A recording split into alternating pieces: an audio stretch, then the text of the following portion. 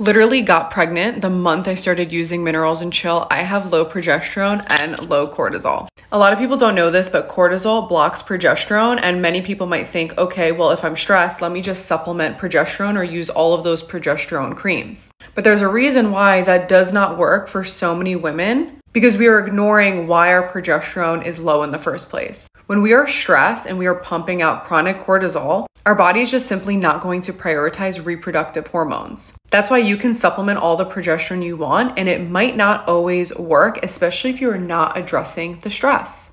That is why supporting the adrenal glands with something like Minerals and Chill can be so helpful for women on a TTC journey. Unlike other brands that talk about lowering cortisol, but they use adaptogens like ashwagandha, which are not safe for TTC, pregnancy, or breastfeeding, our hero ingredient is actually real whole food vitamin C, along with electrolytes and minerals. There's also a recent study done that if a woman consumes 750 milligrams of vitamin C a day, it can potentially increase their progesterone by 77%.